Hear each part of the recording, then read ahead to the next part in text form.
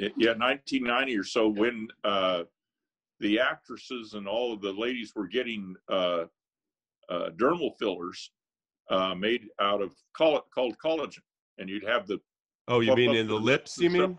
Yeah, and all that stuff. Well, this really started there, and we were approached by the Collagen Corporation, which was a Bay Area company, that they wanted to have a clean source of supply. They had heard a little rumblings about an unknown cow disease in Europe, which turned out to be mad cow disease. And the last thing they wanted to do was to, because there is no real way to denature